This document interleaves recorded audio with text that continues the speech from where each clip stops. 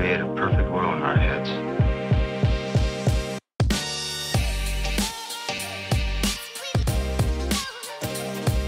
There may be only minutes, seconds left of someone's life. Why waste time? Well, let me ask you something. You want it all, don't you?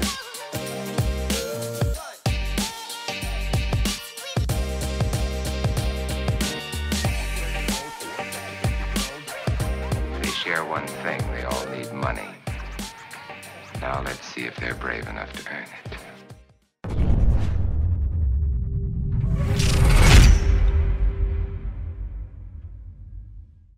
Welcome back to another episode of Resourceful Agent Radio Show. I'm your host, Andy Silvius. Before we get started today, I just want to remind everyone that you can find the full audio and video versions of this podcast on resourcefulagent.com. If you're watching on YouTube, please do me a favor and subscribe, like, and share with your friends. So today I have Justin Cullifer back here again. Justin's the founder of Glasshouse Guide. And today we're going to be talking about a little bit about app creation. You know, how do you get started creating an app? What do you do with it? This was a request from one of my listeners from our episode that we did last time. He asked me if we could do an episode on apps and everything. So thank you again for being back. Yeah, glad to be back. Thanks for having me back. Yeah, absolutely. So since we talked last, we're kind of just chatting before we recorded here, but yeah. How's everything going? You know, life is good in my world. I am involved with so many different work streams. You know, I was just sharing with Andy, I told you just before we started recording, I just concluded a webinar with over 200 attendees for a COVID-related infectious disease screening app that I'm involved with. Now, I don't own that company, but I'm just involved as from a product management and product design perspective. So it feels good to put technology to work to solve something, to help solve, not solve completely, but help solve something as complicated as the COVID situation. Right. So that's occupying a lot of good time. And then, I was here before talking about Glasshouse Guide. We continue to have good, steady momentum on the Glasshouse Guide side of the house. We have our first international client up in British Columbia, which is really exciting to say we're now international. So, some really good things in the past few weeks. That's awesome. And let's go ahead and plug your social media and website again, just in case somebody needs services for, well, whether it's app development, because I think you do take on some custom things, right? We do. We absolutely do. That's how we got our start, was building for other people. Mm-hmm. And then we didn't get selfish. We just said, let's apply our own methodology to our own ideas. Right. But yeah, to reach out to us, you can reach me. The easiest way to reach us is through glasshouseguide.com. Use the contact form, send us a message, whether it's about Glasshouse Guide or even your own app development. We are always happy to riff on ideas. And we have a lot of great clients we've served that serve as references and good case studies. Awesome. So you guys better check them out. Go hit them up if you guys need something developed. But so let's dive in a little bit to the overall process of developing an app. What goes into building something like that? Yeah, it all starts with an idea. And I encourage folks who have ideas for apps to write them down. And you never know when you're going to cross the opportunity where you can bring that idea to fruition. I talk to a lot of startups who have big, bold ideas and they just can't quite figure out where to start. Yeah. And writing it down, just getting it all out of your head and into words that someone off the street can understand is really, really the best place to start. And beyond that, when the idea is very, very, very early, start drawing pictures, sketch it on paper. It doesn't have to be super refined. That whole phrase back of the napkin idea is a thing because truly so many great ideas are born on the back of a napkin that someone's just taken an ink pen and sketched out. So get those ideas out of your head and onto paper. That's the number one thing to do. Yeah, absolutely. I agree with that 100%. I always write stuff down. I got notebooks sitting around here with ideas that may be good, may be terrible, whatever, but I still write them down because it's funny because I've done it before where I've thought of cool ideas, whether it's marketing strategies, stuff like that for my business. I don't write them down, and then I can't remember them by the end of the day because I get so busy. Then I'm trying to, rack my brain trying to figure out what it was that I had the idea for. So Yeah, same here. And I'm an iPhone person and I use this constantly when I'm driving, hands free. You can still say, hey, well, I won't say her name right, because I don't want it to ding, but you just say, hey, and you send yourself an email. yeah, And that's the easiest thing in the world to do is send yourself an email or set it as a reminder. And then it's captured. And then once it's captured, you can start getting into some of the more thoughtful planning activities and design activities. yeah, you'll be able to refresh your memory. So I was trying to look up some of the stats on apps and everything, but app creations have gone through the roof, in the last 10 years. Everybody used to have just websites, and then we started creating like an additional app add-on. Mhm. What would you say, why is it more beneficial to have an app compared to just a website for your business? Well, one of the deciding factors when we go in and design a new app is to ask, how is it going to be used? So, a good litmus test for you to decide whether to build it as a responsive website or an app. And let me explain responsive website means you build a website once and it reacts well as it shrinks down in form factor from desktop down to smartphone. It Hmm. looks good on any device. So, that's responsive website. But if you need to leverage some of the hardware that's inherent to a device like the iPhone or an Android equivalent, then you might need to build it as an app instead. So if you're going to use the microphone, the camera, geo coordinates, um, anything that necessitates using the actual hardware of the device, you should probably build it as an app instead of responsive web. Now, if you want to get really, really nerdy, you can actually wrap a responsive website in a container and serve it up as an app. So that can actually be a way to expand your reach to audiences through the app stores, but still only have to maintain one code base. When you have an idea for an app and you start talking with someone like me or another vendor to build it, ask them how many code bases they're going to have to maintain. A code base means a whole set of work, an original work, every time you enhance it. So that if you build for native app for an iPhone and Android, you have at least two code bases you must maintain. If you build it for responsive web, you only just have one and any device can open it. That's interesting. I didn't realize it was like that. And I guess it makes sense. I've never created an app for myself, but I didn't realize that was why we put them on the phones and stuff like that, because you could use the hardware. So That's right. That's exactly right. And so here's the interesting thing too. Google has an approval process and Apple has an approval process. So when you make those changes, it's very possible you could submit them for a review before they go live in the app stores. And either Google and or Apple could decline your submission. They may do a code review or a content review and say no, and the other one may say yes, but that's part of building a native app inside of Android or iOS. what steps should someone take to I guess get things approved and not have it get rejected from Apple or Google? Great question. Really, when you select a vendor to work with, as software engineers, they're going to know the rules of the road. They're going to know all of the latest criteria from Google and Apple to make sure that the app will clear that approval process. Or if for some reason it is rejected, they know how to navigate that hurdle. Sometimes it's rejected just because they need additional information or additional steps on how to test the app. Or it could be something that's policy driven. So, great example, I mentioned that I'm involved with a COVID related mobile application. It's actually not COVID centric. It's actually for any infectious disease. Really? But in our early prototypes and models that we submitted to Apple, we had COVID mentioned in it, and they halted our submission and wanted more information, and rightfully so.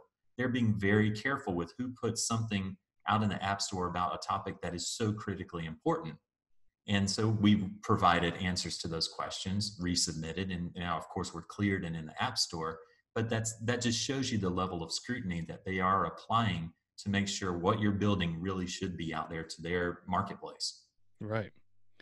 Now, on the topic of hiring a developer to build an app, let's say you just have someone who goes on Google and starts searching, you know, who develops apps or whatever their question might be.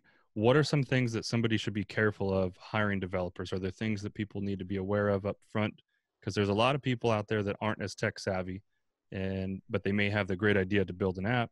So the first place everybody goes, right, is Google, and That's that right. can also get you in trouble in some areas.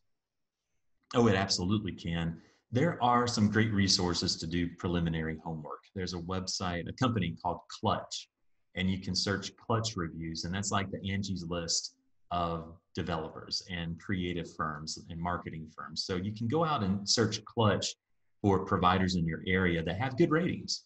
That's one way to find providers here in the United States for sure. Now, cost is always a factor. So you may be inclined to say, well, I can't afford to build this with a full-on engineering firm here in the United States or in North America. Maybe I should go offshore, because everyone's heard of offshore development, right? There are lots of locations around the world that do offshore development. There's nothing wrong with them. There are many good firms that do offshore development. I'm a bit hesitant, especially with some of the very original app ideas that people come up with. The reason is we don't have the same protections overseas that we have here in North America, in the United States. So if you have a great idea built overseas in certain countries, the developer may build the code, deliver it to you, put it in the App Store, but there are no protections preventing them from just cloning that code base and deploying it there locally. And now they've benefited from your great idea. So where you may have saved a lot of money in app development, you may have an opportunity cost because they're siphoning off your business in other countries. So, there are risks and rewards with any approach you take. I think the last point on selecting a firm would be ask for references. Just like when you are meeting a real estate agent or you're meeting a mechanic or a carpenter, you like references, right? Mm-hmm. Same thing in our world. Ask for our references, ask to speak with our clients and hear from them the good and the bad before you make a big decision. Well, yeah, I got to touch on that subject too about doing stuff overseas. I actually knew someone who had a physical product that they had created a design for, but it was cheaper to develop and have it built overseas. And for quite a few years, I think he was going on with this and selling it through his business, and then realized that they had been duplicating it the whole time. And so he, a couple years down the road, then realized, oh man, now I have this other competition. It's the people that have been developing my product. So I mean, it's Yeah, the same thing. It's just in a a tech situation for an app. They don't care. They're going to make money on it. They're going to double end it essentially. that's exactly right. That's exactly it. And there are good reputable companies. There are Mm-hmm. fine companies that do work overseas. There's nothing wrong with that at all. In fact, I have a team that works for me that's based in Costa Rica. They are fantastic, highly ethical. They understand our business problems here in the United States. They work in our time zone, and I can fly down there and be there in a couple of hours. Yeah. It's really like they're part of our country, except they have their own fantastic culture. Right. But when you start to look at other firms in other faraway places, definitely scrutinize their capabilities, their ethics, and their background. You just want to ask lots of questions, speak to their current clients, and make sure that you're not walking into a situation. So, what would I guess when I've talked to people about different ideas, a lot of people have in their head, oh, there's already thousands of apps out there. This is already done. This won't work. What would you say to the people who might be a little bit more pessimistic about building an app because they think that there's already competition in their field? It's actually a great place to be when you have competition already in the field, because you can learn from what's worked well for them and what's not worked well for them, both from an app design and functionality perspective, and also from a marketing and branding perspective. just pay lots of attention, Google those companies, search those companies, see what they're doing, and find out, is there a way you can do something similar but better? And is the definition of better, whatever you come up with, compelling enough for someone to leave that platform and come to your platform instead? So, you may create a better way to do online learning. You may create a better way to do online gaming, whatever that is. Is it compelling enough to bring someone out of what they're accustomed to and into your world? So I actually think it's a huge benefit to just build a better mousetrap, right? Yeah. And benefit from all that scrutiny those existing companies have gone through. Hey everyone, sorry to interrupt the show, but I've had a lot of people reach out to me lately and ask what programs I use to run my podcast. One of them that's super beneficial is Buzzsprout.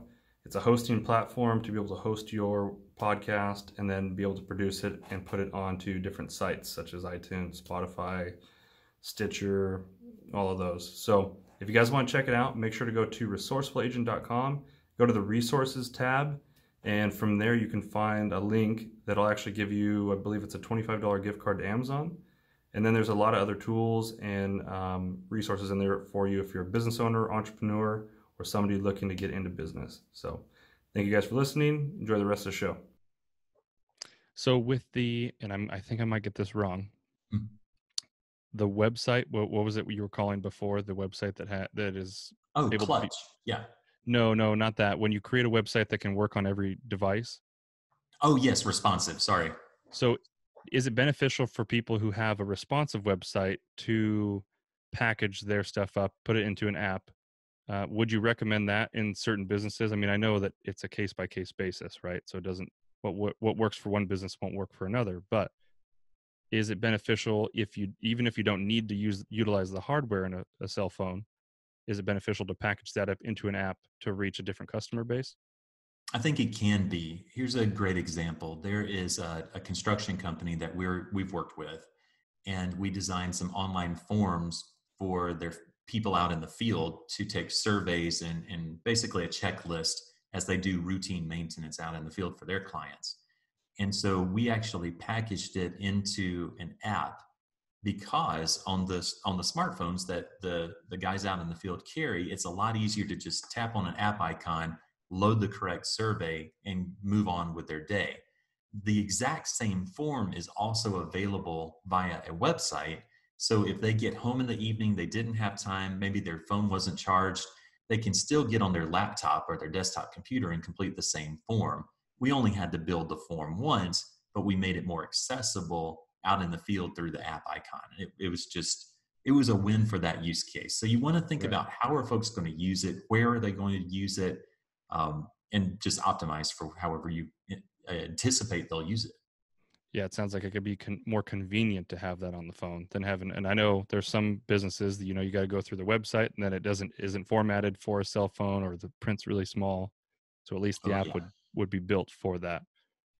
Yeah, absolutely. And it's a good way to reach an audience. Most people, when they engage with a company, they go out to the app store and search that company's name. So me, I fly Delta Airlines. I went to the app store, searched Delta. Now I have the Delta app. I did not think so much, I guess just because of how I'm trained, to go to delta.com on my phone. And I can probably do a lot of the same functions, but the app is just optimized for using it on the phone. As we're talking about this too, it just triggered me to think that you're in front of your client all the time if you have an app in their phone, because it's in their phone. They're going to swipe past it all the time when they're going to use other apps. And it's different than having to have them go to a website where they have to type it in and go to it, because that doesn't always pop up. Oh gosh, yeah. And you take a look at the apps on your phone, and a lot of us will categorize them into containers. Like I have a container called News and Weather on my homepage or on my home screen of my phone. And inside of it are several different apps that I reference for those topics. But you're exactly right. Inside of it, I am instantly already marketed by BBC, CNN, my local ABC station, USA Today. And I'm giving away my sources of where I read stuff, but you are marketed to some extent. So let's say as a real estate agent, you have a great app for Keller Williams. Let's just pick on Keller Williams. Mhm. And you had the big red icon, KW on top. And, now you're marketed right next to Zillow and Trulia and all the other apps in the same real estate on this page. So there is a compelling reason for someone to also tap your app in addition to those apps. Right. Instead of having to go the long route, type it in, and then find it on their own. Exactly. So here's the crystal ball question, right? Because everyone's going to ask, what does it cost to develop an app? And I know that is a very vague, random question because you can have so many different things involved. But what's the generic rule of thumb when you're creating an app? Well, it's not cheap. It really isn't cheap. And I think that there is an association with apps, websites, a lot of technologies today that because we see so many of them, that it must be less expensive, right? Um, if something is more common, then it should be less expensive in the real world. But it really can be rather expensive. You may be able to find a college buddy or a friend who knows enough to get a proof of concept built, and they may do that for several hundred or a few $1,000s. And that's very generous of them to do so. But you have to remember the cost is coming into play because you're paying for someone's experience. You're paying for someone who's been around the block, who's done this many, many times before. And though it may sound pretty expensive compared to other options, you're getting what you pay for. So I would say a good budget to have in mind, just go ahead and plan for at least 25,000 to get started with basic functionality, because you're going to have not just the code, you're going to have the support and maintenance once the code is out there, because things do have to be maintained. You don't build Right. it and it's done. As app issues a new operating system, Apple issues new iOS 15 or 16 or whatever's next, you're going to have to adjust the app. So there's maintenance involved. There's also the requirement to do custom graphics. It's beyond your logo, but every button, every side rail, every footer, header, everything is made in a custom manner if you want your app to not look like every other one on the street. Right. So you have to have a lot of design.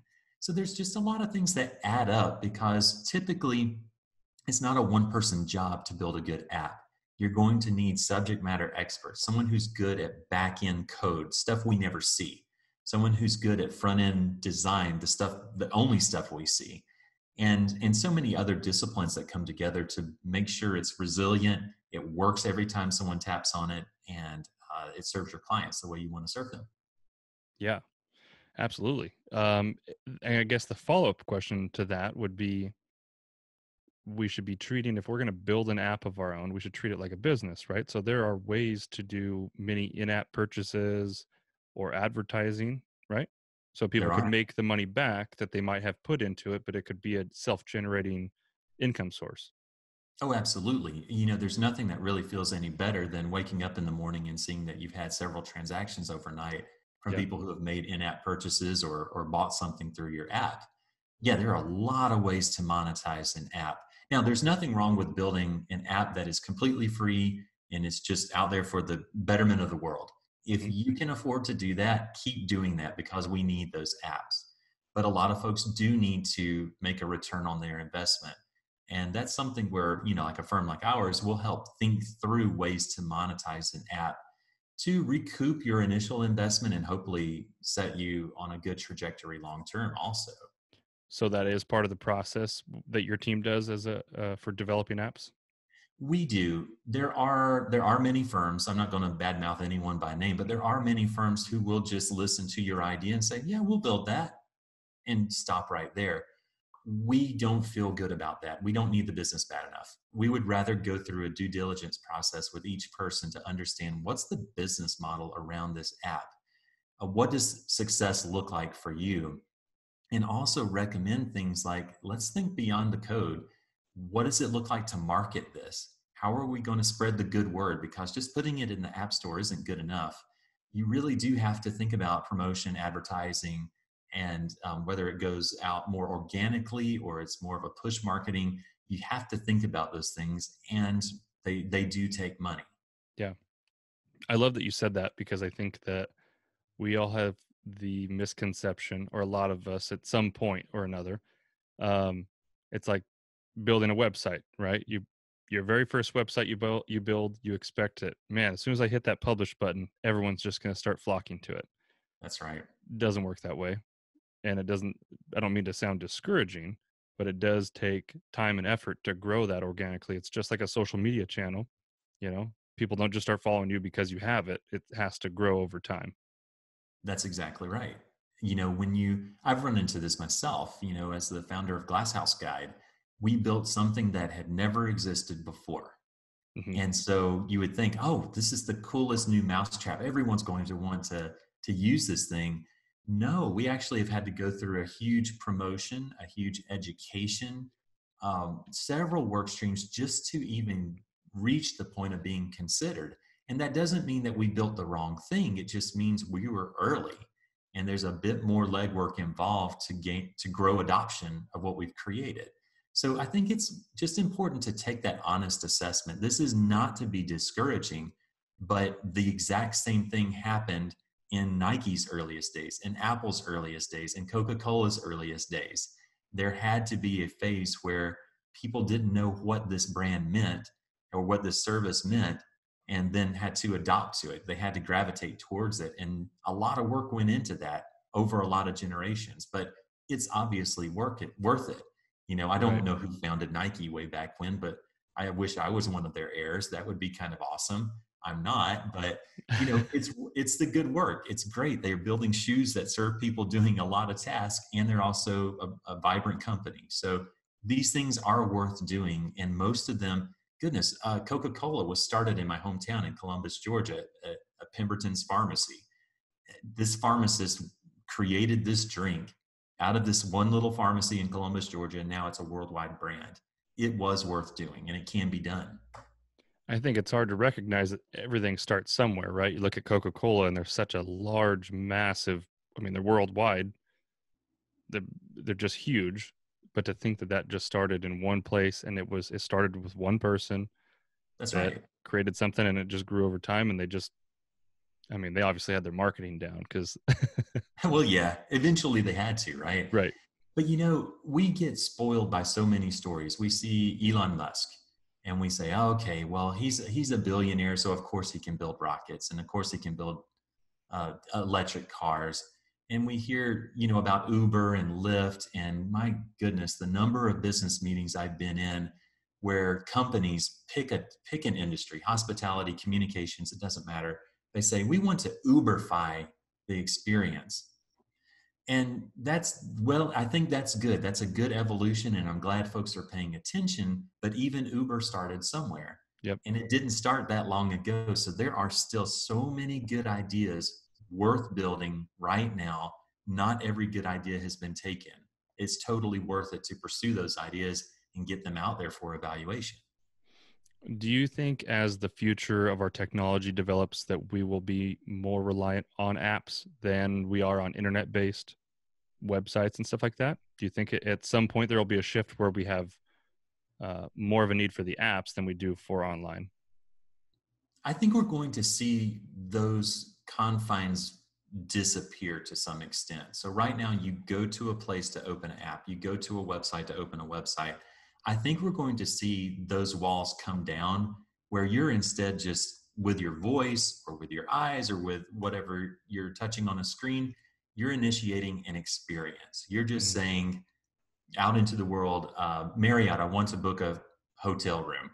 And it doesn't matter wherever you are, whatever needs is right in front of you, it's going to pop up and serve you. So that could be on a refrigerator that now has the screens built in. It could be on an Alexa device that has a screen, or something without a screen completely, like in your car. I just think we're going to reach a point more and more where we just issue a command out there, or a desire or a wish or a want, and the technology, whatever we're facing or interacting with at the time, will serve it up to us, and we won't care if it's an app or a skill or a website. Right. That's coming fast. That's next. Doesn't it blow you away how quickly things are progressing? Because I mean, what was it? 12 years ago, we that's when the smartphones really started coming out and becoming used every single day. And even those were terrible. I mean, I had like an HTC Droid that was super slow, you Yeah. know. I didn't have the money to go buy the nicest one, but at the time it's crazy to me how quickly things have progressed in just a short period of time overall. Absolutely. But don't be deceived that to think that a lot of those old technologies are gone. Just the other day I was having a conversation with someone and COBOL came up. COBOL is the old mainframe green screen or gold screen mainframe interface technology. That's how they coded for those systems. Mm-hmm. And those systems are still in use right now as we're having this conversation. So great example, credit card processing. That's a world I've done a lot of work in. When you have billions of transactions per day going through these mainframe systems, only those mainframe systems can keep up with that sort of traffic and volume. And they are solid as a rock, but finding someone who knows how to code in COBOL is like finding a unicorn. They Really? just, most of them have retired and moved on at this point. But there are a lot of 70-year-olds who still know it and are making so much money because they can't be replaced. They're coming back as consultants making hundreds of thousands a year to maintain this old code that just hasn't been replaced yet. That's incredible. Because you would think at this point, you look at our phones, you look at the devices we have. In reality, right? Like we would think that all that stuff's gone because it's not out in front of us all the time. But it's pretty cool to hear that they're still running all that stuff. Oh, totally. When you make a purchase from your phone, let's say through the Amazon app, that transaction is making its way through the cycle, right? Your Mm-hmm. credit card is going to either be accepted or declined. That decision means it has to bounce all the way through interchange to a processor, and that processor is probably using COBOL. So even though it's on this high-tech iPhone 11 Pro, and all of it seems to be happening in real time, yeah, it is happening in real time, and it's going through some old technology, which is ultimately getting replaced. Don't get me wrong, it's not going to be there forever, Right. but it is amazing how much of it is still being used even today. Yeah. Well, this has been an awesome show. It's a little bit shorter than usual, but I think it's highly beneficial for people who are in business, whatever, I've looked into developing apps before. We had a conversation last time after we ended our last episode, because I just wanted to see, like, is that a possibility if I had ideas that could be developed? And you said absolutely. Oh, And 100%. I also want to mention really quick too. I mean, you had brought up that you'll sign non-disclosure agreements. Like you're not, you're super upfront about everything, that it's all private and no one has to worry about their idea being lost to somebody else.